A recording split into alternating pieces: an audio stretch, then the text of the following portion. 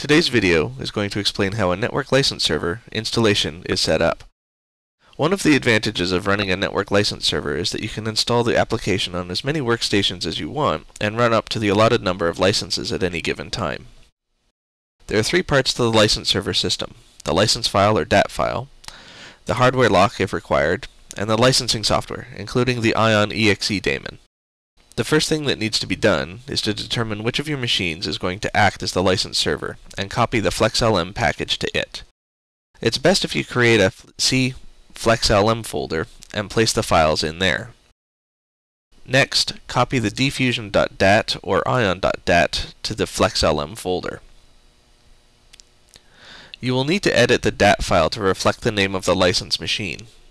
Open the DAT file in any standard text editor and change just the server name portion on the first line to the name of the license server host machine. Any other changes made to the file can invalidate it. Insert the dongle into your machine and make sure that it has lit up with the red LED.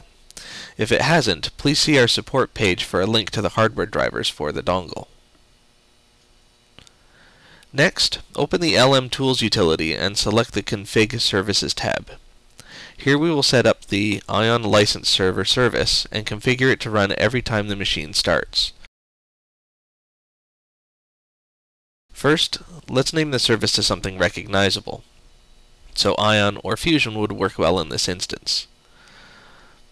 Next is to browse to the lmgrd file located in the C FlexLM folder and the dfusion.dat file we edited earlier.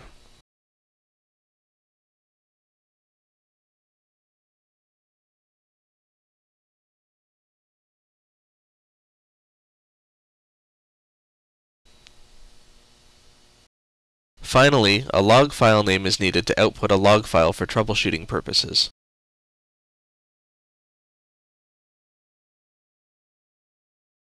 Be sure to check on the Use Services and then the Start Server at PowerUp boxes. Now click on the Save Service button.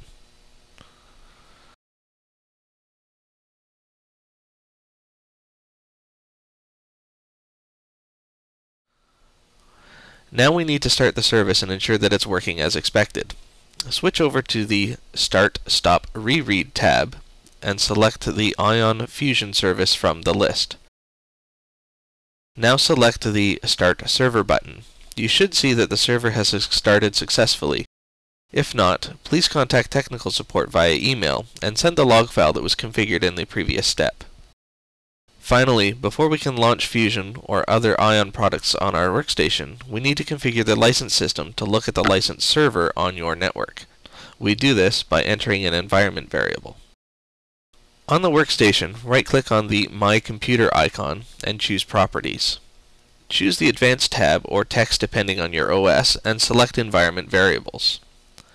I recommend setting the license path as a system variable rather than a user variable for a single user.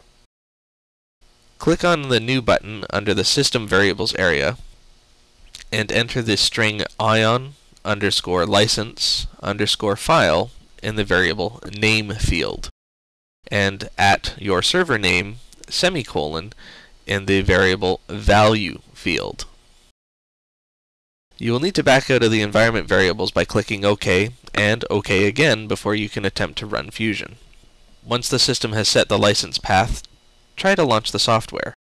At this time, you should see that the software starts and the interface will fully open, ready for you to use.